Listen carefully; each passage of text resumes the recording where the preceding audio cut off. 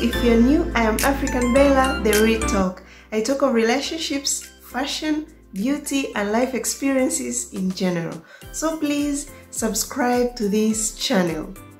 For today's video, it is a story time, guys, and it is how I got arrested and stayed in jail for 3 hours. Can you imagine, guys? Do you want to know the whole story, why I stayed in jail? Please watch this video till the end and make sure you don't skip anything at all, because it is very interesting and a lot of things to learn from this story. So let us start. So guys, before I start today's story, I want you to always keep in mind that life is so unpredictable, and never say never, or never say that this will never happen to me. It has happened to the other friend, but me, it will never happen to me, because we don't know what comes our way, and we should always be prepared for whatever comes our way. This will help us be strong and overcome anything that comes in our way. So friends, sometimes back I had a job, and my job was money related. I used to collect money from the groups of people every day. So we had groups of people from Monday to Friday, and my job was to be in charge of these groups and make sure that the money that was supposed to be collected is correct. After collecting this money, these groups had leaders, so the leaders could take this money and deposit to the bank. After depositing to the bank, they could bring the receipt of the deposited money to me the next week when I go. So the process was that. So it was time for Group Friday to collect the money. I left the office and went to the group. There were 50 in number, these people. And it was around 10 in the morning. I collected the money from everyone, and the amount was correct. So I signed that the amount of the money was correct, and gave it to the leader of the group, because she was the one in charge of depositing that money to the bank. So after collecting the money, everyone left and I was supposed to go. But before I left, it started raining. So I had to stay a little bit so that the rain can stop. So I stayed there with the leader and we chatted and laughed, you know, but not so much, because I could maintain my position. I wasn't supposed to socialize a lot due to the job I used to do. So we talked a bit and had a little bit of conversation, and the rain stopped. So I left and returned to office. So I remember it was on Wednesday when I received a call from the accountant telling me that the Group Friday did not deposit the money that was supposed to be deposited to the bank. I was really shocked. I didn't know what happened, but I told them, let me call the leader and ask, because we collected the money and everything went well. I don't know what happened. They told me okay. So I communicated with the leader immediately and asked her, why is that the money is not deposited to the bank? And she said, no, I deposited the money. Maybe it is due to the network, that is why you are not seeing the money in the system. Just wait for some time, you will see that money that it was deposited, because I even have the receipt. I told her okay. So I returned the call to the accountant and told her that I can assure you the money was deposited. Maybe it is due to the system of the bank, that is why that money you cannot see it. But let us wait for some time, we will see that money. So guys, it reached Thursday, the money wasn't there. So the accountant called me again and told me to make sure that when I go the next day, which was Friday, I should take the receipt of that money because in the system it is not there. I told her, okay. So Friday came and I went to the group as usual to collect the money. So when I reached, the first thing that I told the leader of the group, I told her, please give me the receipt of that money because it is giving me a lot of stress. She told me, it's okay, let me bring it. So she went inside because where we used to have this meeting, it was near her house. So she entered in her house and came with a receipt. But she told me we had a fight with my husband and I lost the original receipt. So I have the copy of the receipt. I told her it's okay, even if you have the copy, that's fine. If the money is there, we will see it. She told me okay. So we collected the money and we finished the meeting and I returned to office with my receipt. So guys, my boss held a meeting and she ordered me and my supervisor on Saturday to go to the bank and make sure if the money was really deposited. So she told us to go with the receipt, the copy one, and show it to the bank manager so that they can control and see if the money was really deposited. Because the leader continued to insist that she deposited the amount. So Saturday came and we went to the bank. It was really in the morning at 8:30. We arrived at the bank and we asked for the bank manager. We went and talked to the bank manager and the bank manager called the bank teller and showed the receipt. But do you know what, guys? This woman really fooled all of us because when the bank teller looked at the receipt, the stamp of the receipt had a date of the previous year. It was not for that year. So she forged that receipt. She did not deposit that money. She did not go to that bank that Friday. So this money was a fraud. So guys, I found myself in a situation that I really didn't know what to do.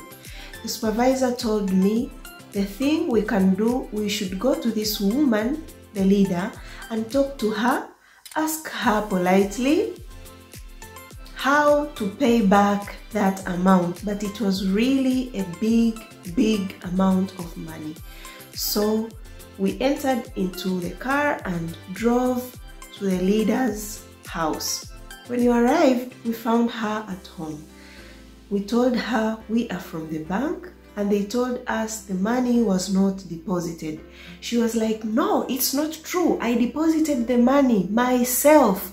Maybe this bank teller is just trying to play a game. But me, myself, I deposited that money and I even can recall the face of the bank teller.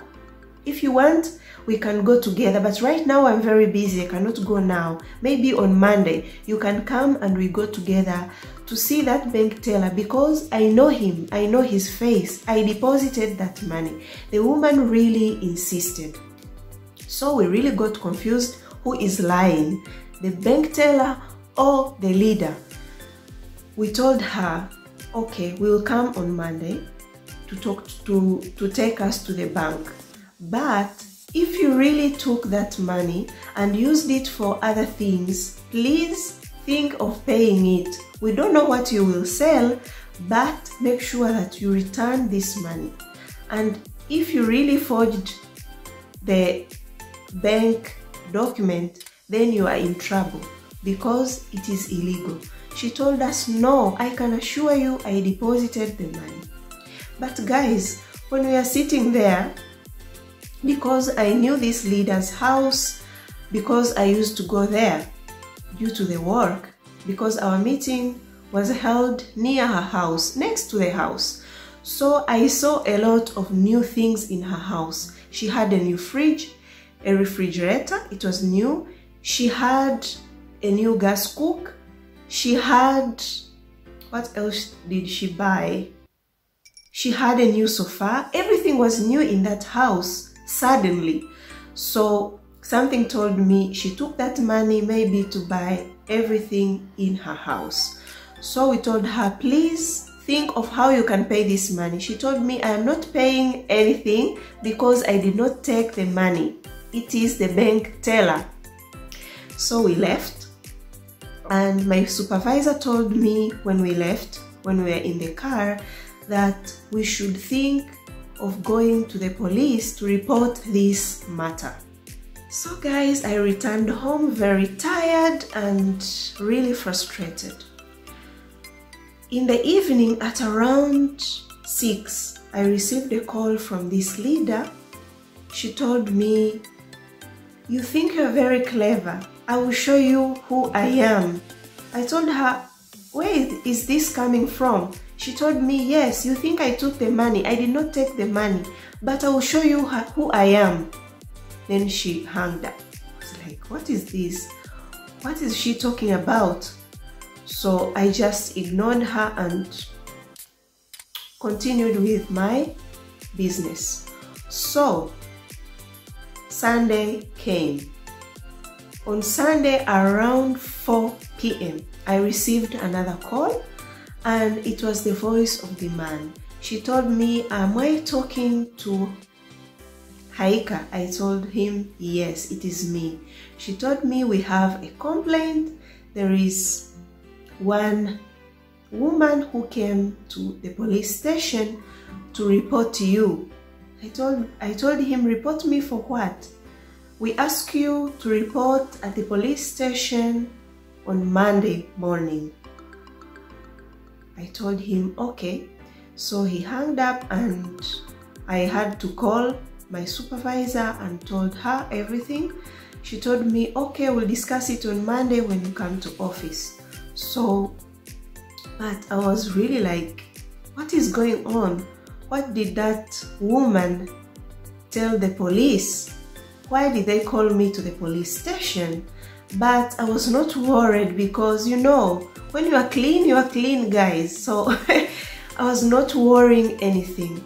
So Monday came and I went to office. I told everyone, and they were like, hey, this woman took the money. You should really go to the police. When after that meeting with the police, you should go to the police to report this matter because we think this woman took the money. So my supervisor said, I will accompany you to the police station to know what is going on. What is the complaint? Because they did not even say that the woman who reported me was the leader, but I doubted maybe it is her, but for what, I did not know. I thought maybe it is another woman because I was dealing with the community, social work guys. So we went to the police station. So we arrived at the police station and I introduced myself that I got a call on Sunday to report on Monday. They told me, it is you. I said, okay, give us your bag. I was like, why? Give us your bag. I gave them my bag and they searched and found that the copy of the receipt. They told me, you are under arrest. I told them, under arrest for what? They told me, you forged the bank document and you also took the money from the group Friday. You took the money and you forged the document of the bank. I was like, no, the story is not like that. They did not give me the time even to explain myself. My supervisor was there. She was trying to explain everything, but they never listened to her. They told me to remove my shoes and open the door and put me in cell, guys. I cried and cried. Inside the cell, there were other women seated down because we're asked to sit down. There are no seats, you know. If you don't know, in the cell, there are no seats. So I sat down and the policeman came and told me, you will sleep here until tomorrow, then we'll take you to court. I was like, but take me to court for what? They told me, you stay there. So I stayed there. Inside the cell, the other women which were under arrest, they were making stories, and they started asking me why I am in the cell, and I told them the story. They said, oh sorry. Another woman was like, I am here and I don't regret anything. I stabbed my husband. Hey, another one was like, I am here because I poured hot water on my husband. Oh my God. I got scared, but I continued crying. They told me, you don't cry, everything will be fine. That is how the world is. So outside, my supervisor asked for my phone. She took my phone and called my brother, because she looked for the numbers of my relatives and called my brother and told my brother. When she called my brother, the first thing he asked her was like, is it true my sister took that money? Then the supervisor said, it is not true, because we know the whole story from the start. She did not take that money, but this woman just twisted the story, and we don't know how we can do about it, because as we can see, she has bribed the policemen. So my brother was like, give me some moment, then I'll be there. So guys, when we go to the side of the group leader was there busy bribing group members to testify against me, to say that they saw the group leader giving me the money to deposit to the bank. So she bribed, but not all of them. She bribed some. So these groups came to the police station. They started talking. Even my supervisor heard what they were talking about. But the ones which were not bribed talked to the supervisor and told her that we believe the officer is very innocent. And the supervisor told them that I know she is innocent. So the policemen started interviewing the side that was on the side of the group leader. So they started interviewing, and one funny thing, some group members were drunk. So they started telling the truth that I am here, I don't know even what I'm talking about. We saw our officer giving the group leader the money to deposit to the bank, but the group leader bribed us so that we can come and testify against her. So they started telling the truth because they were drunk guys. So they continued interviewing them, and 3 hours passed. Then my brother arrived. When my brother arrived, talked to the policeman. This policeman was in charge of the case. Very funny. He was a friend to my brother. So when my brother arrived, told him that, how comes my sister is in the cell? Then the policeman told him that, which sister? Then my brother told him my name. Then the policeman said, I didn't know. I didn't know that she was your sister. She did not tell me her second name. Really? She's your sister? Let me go and get her. So the policeman came right away and opened the cell and took me out of the cell. But before that, some time back, some few hours before, this policeman was telling me that we will meet in the court. I am a very bad girl. I forged everything. I took the money. I am a thief. He called me all sorts of names. But suddenly he changed and started smiling, telling me that why I did not tell him my real name, not my real name, my whole name, the two names, my surname and my name. I told him nothing. I did not tell him. I did not talk because when I'm angry, I don't talk. I always cry, but I don't talk. That is my character. So guys, he took me out, and when I saw my brother, I started crying a lot and hugged him. So this policeman started talking to my brother and told my brother everything that this woman bribed, gave the money, and also they had sex. Can you imagine, guys? So that I can be put to jail and even go to court, and she wins the case so that she can destroy my life completely. But this policeman opened up because my brother was a friend.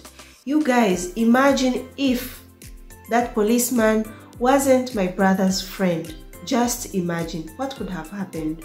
So guys, after that I was taken out of the police station and returned to office. So guys, I returned to office. I was really angry. I was sad because being in cell, guys, it isn't a thing to joke about. It isn't a good luck. For me, I consider it as a bad luck. I really felt bad.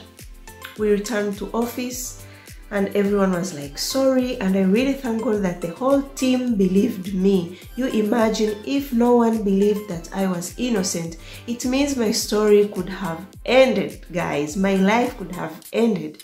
I could have lost my job and lost everything just because of that. So after that, the next Friday I had to go back to that group and we changed the leaders. And even that group leader did not appear to the group. So we changed the whole leadership and we chose the new leaders. We also planned on how we can get the money back. So we reached an agreement that we are going to take everything from that woman. We'll go to her house with the policeman and the local government leaders so that we can take everything and sell them and return the money, even if it won't be all, because it was really a very big amount of money. So that is what we did. We took everything from her, even the fridge she bought, everything, guys, and we had to auction them and we returned the money, but not all. We returned some. And guys, everyone was advising me to open a case to that woman, but I did not want anything to do with the police again, being at the police station. I did not want all that. So that is what happened. That is why I was in jail for 3 hours. It was really a bad moment of my life and a very bad experience, guys. I don't want and I don't wish even for my enemy to go through that depression, because it was really a depression moment. So guys, I really hope you enjoyed this video. You've learned something new. I really hope you found this story very interesting. Please give it a thumbs up if you've liked this video. Also comment what you think about this video. Share with your friends, your family. Also subscribe to my channel and watch my other videos too. See you in my next video. I love you so much. Ciao, ciao.